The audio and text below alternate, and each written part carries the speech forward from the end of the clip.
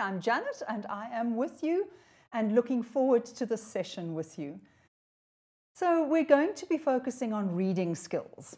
So reading skills falls under reading and viewing. And it's really important that you practice your reading skills. Now we're going to be practicing with a lot of adverts. Then we're going to do some questions around grammar and things like that. And then I want to come back, if I've got time, to reading skills. But it's really important that you think about your reading skills, that you develop them very consciously, because as adults, we kind of do it automatically. But to become that automatic reader, you need to do the practicing. So let's be very conscious of what we're doing. And you must always look at your process of reading. This is in your CAPS document. And they suggest that you're always looking at a kind of pre-reading. What am I doing before I read? And then a during reading. And that for me is so important. We need to focus on this.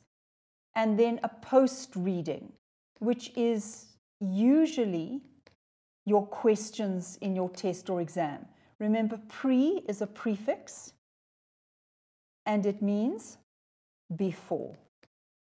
And remember, post is a prefix, and it means after. But I think what we don't pay enough attention to is what is going on during reading. So I'm going to try to focus on that as much as I can this evening. Right, so we start with this. This is a question sent by, I don't know. Oh, okay. Maybe Mbali will tell me. But this is a question sent by one of you guys. So you're in your advert.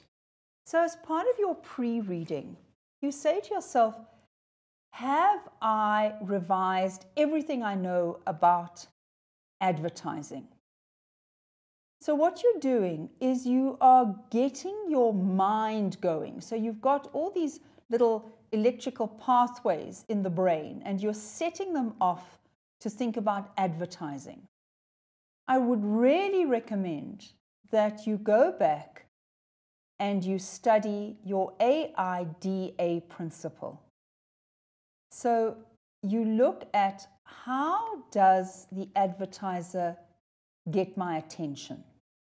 Once he's got my attention, how does he keep my interest?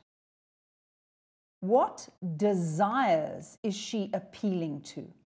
What action does she want me to take? So, this, I think, is the name of the student. It's not on my piece of paper, but I think it's on this. So lovely. Vuyani, if I'm talking to you, Jeremiah. Okay, this is what we're doing. So we've activated our neural pathways. Advertising, we've remembered what we've learned in the past. So we look at the picture and we see it says that it's corn. So we're looking at millies in a tin, whole kernel, so we know what we're looking at. And it's kind of wrapped in what looks like the papery leaf of the millie. So it makes it look as if the tin is actually growing in the plant. So you say, okay, it's quite clever. This is how the advertiser is getting my attention. Now, you need to say to yourself, who is the target audience? Now, it isn't somebody who hates corn. Right? My eldest son, I put corn into the food. He goes, Ma, why you got that? It's not for him. So often when students are answering questions, they say, oh no, this wouldn't appeal to me because I don't like corn. Then you're not the target audience. So if you saw it in a magazine, you'd say, oh, corn, and you turn the page. And maybe this brand in the next page has something about asparagus or tomatoes. And you go, oh yeah, now you're talking. Do you understand? You've got to imagine you are the target audience. So when you look at this, you go, oh, corn. I love corn. Good heavens, how are they presenting it? Oh, look at that. They they're making it seem so natural, as if it's growing there. Oh, isn't that clever? Right, they've got your attention. Super dupes. Now what? Okay, now you read down, because what do we, let me just get a nice, can I get a nice bright color here? We've got the attention. Now we're looking at the interest. Let's see how my interest is kept. It's almost as if Mother Nature planned it this way. Planned what? Planned producing corn. And I've got the right color for my corn. And this, of course, it's white mealies. Right, planned it this way. So Mother Nature, if she could have, would have produced this tin with this corn instead of, I don't know, your millie cob like that. Okay, so now what are we doing? We are engaging with the text. This is our during reading. So we've done the pre-reading. Now it's the during reading. And we're reacting to the text. Okay, Mother Nature. That is such a cliche. Now later on, there's a question about stock phrases. I can't remember who asked it, but please won't you make a note that Mother Nature is a stock phrase. Okay, it's been used so often, we don't even think about it anymore. All right, but if Mother Nature is personified as planning, producing corn, it's almost. Okay, so a slightly humorous, but serious. They're saying their corn is remarkable. At Rhodes, we believe that perfection takes time. So now engage with the text. So you say to yourself, look at the we believe. Perfection takes time. Perfection, look at that word. Takes time. You don't rush nature. And superior taste only comes naturally. Oh yeah, look what they're doing. There's Mother Nature and there's my millie. So you can see what they're doing. They're maintaining your interest. Although you're going to be eating something out of a tin, they have waited for that plant to grow. And now the taste is amazing. So it's all of that that's going on. That's why we work, notice they work in harmony with Mother Nature. They are not ripping these plants out of the ground, they're in harmony. And we love this idea. It makes us think of something so peaceful and organic, and they are working with the environment. They're not working against the environment. Wow. Okay, to bring you premium quality corn, first, we hand pick the finest local farm. Look at all of this. It's all working together. Let's start with local. What do we say? Local is lekker, another stock phrase. So you are supporting South Africa. You're possibly supporting small producers to give those producers a chance. Finest, obviously they're the best, and they hand pick those farms where the top cobs are chosen. So it's like a two-step thing. First of all, they pick the farm. They don't just allow any farm to produce the corn. And once they've picked the farm, only the absolutely best cobs. Right, vocab. So this is a cob, right? It's a corn cob. So only the best cob. So look at this. And only, look at the only, once we're completely satisfied with our selection, are our corn kernels prepared to perfection. They're prepared for us, and they're packed with absolute care. So they're almost suggesting that they go out there and they check each cob, and they are making sure that it's picked in the right way and prepared in the right way and put into the tin in the right way. And notice the we, our corn. They're invested in this corn. They care about this corn, right? It's the way we've brought you, so suddenly I've arrived, the best that nature, there it is again, has to offer, from soil to shelf. Oh yes, look at the alliteration. I always joke with my students and say you can watch TV, and if your parents say, "What are you doing?" I'm practicing my figurative language. Okay, because adverts and various other things on TV, that's going to have figurative language. So here we've got the alliteration. So from soil to shelf, suggesting right from its origin in the earth to the shelf in the supermarket where you buy it. And they make sure that it comes from that origin to the supermarket and it's cared about. Look at this absolute care every step of the way.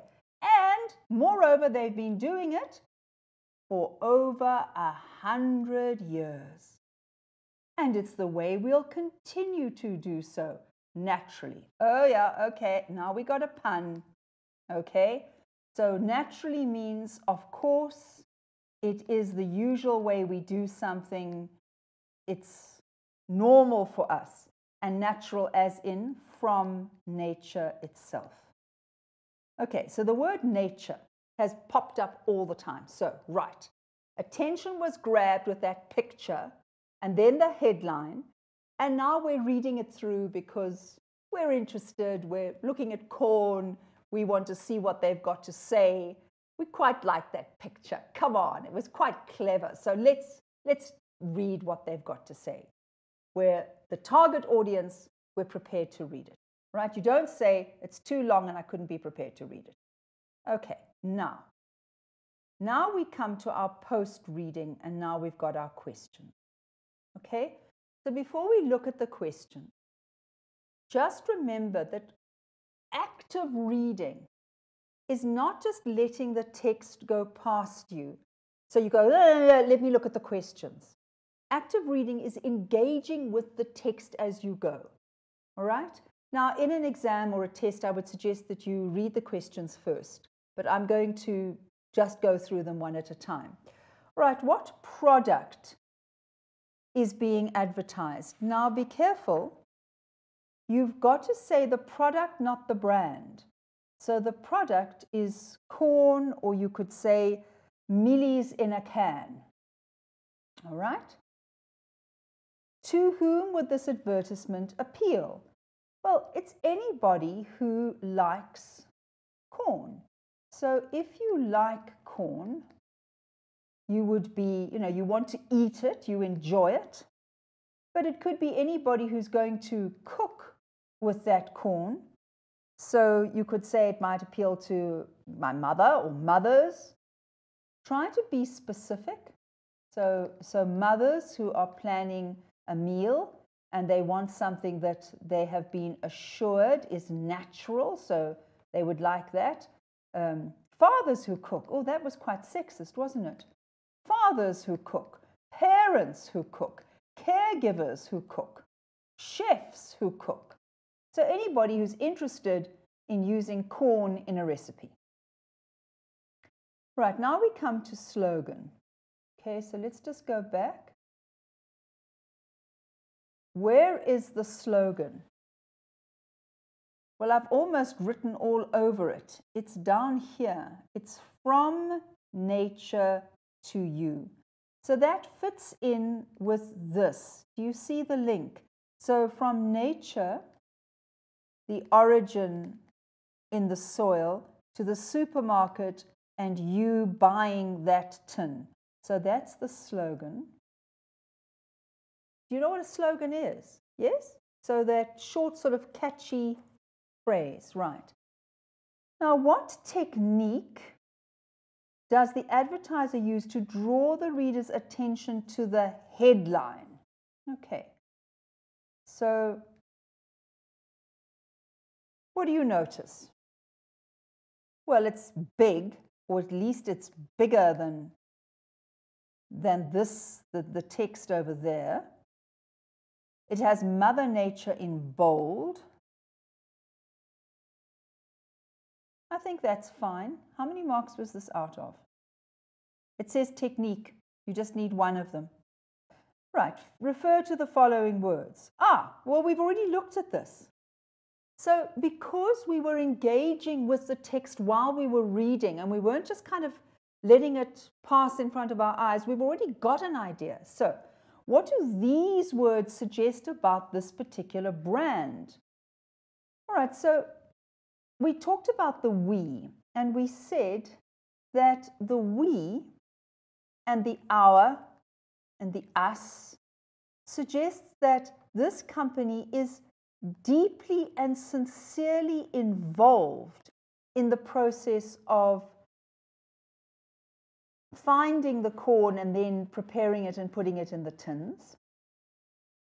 It suggests that they are sincere in their interest in their product, and therefore, they're sincerely interested in you as the target audience, as the people who are going to buy it. All right, then handpick the finest local farms. Well, we talked about this. We said that this suggests the handpicked is that they are very selective. They do not just choose any old farm. And then if you've got finest local farms, so we talked about the fact that they are supporting local. So they support South African producers. So they are supporting South Africa. It's a South African brand. And then finest. So we had to look at finest, and finest gave us the best quality farms. So therefore, the product. So what do these words suggest about the brand? Let's try to sum all of that up. What would we say? That the brand is concerned about the product and the consumer, that they are, I don't want to say picky or fussy, and I don't want to use selective again, but that they are determined to produce only the best. It's for 2 marks, so try to make 2 separate points. So how concerned they are and how determined they are that everything about this product will be the best. Okay, now in FAL, you often get a language question like this one tucked into your advert or your cartoon. You generally do not get this in home language. So the language questions in home language tend to be kept only for question 5, whereas in FAL, you will find them coming right through the whole paper. But everybody needs to know what this punctuation mark is. So what is it? It is a hyphen. Please learn the difference between the hyphen and the dash. How does the advertiser inform the reader that this product is a well-established brand? Oh, well, we know that because we picked it up while we were reading here. They say that this brand has been operating for over 100 years. So that's how they suggest that they are reliable. All right, you don't need to say reliable, just the 100 years. And then discuss whether the advertiser succeeds in conveying the message through the visual. So the visual, we said, had to do with nature. And then the message is that their product is natural and is the best of nature. So succeeds in conveying the message through the visual. So you'd say something like the fact that the tin is held as if it were part of nature. So it supports the idea of harmony, that it is part of nature. So, yeah. Now, should you disagree? I think for this kind of discussion for 2 marks, it's actually easier to start with the yes part of it because there's plenty to say for the 2 marks. And then if you were for 3 marks, you might say, however, we're perfectly well aware that that's a tin and that it's not as natural as they are suggesting. They say it's been prepared for you. So there's been some kind of cooking and preserving going on. to get it into the tin. So, but I would start with, yes, the picture and the message go absolutely together. That word nature, we saw how many times it was used. And the picture suggests that it's in harmony with nature. It's part of nature. It's as if it were naturally growing on the plant. Okay, so I hope that that's helped. But again, for Yanni, what were the problems? What are the difficulties? Is it that you're rushing the question? Should you take it more slowly? Are you practicing your during reading skills, engaging with the text?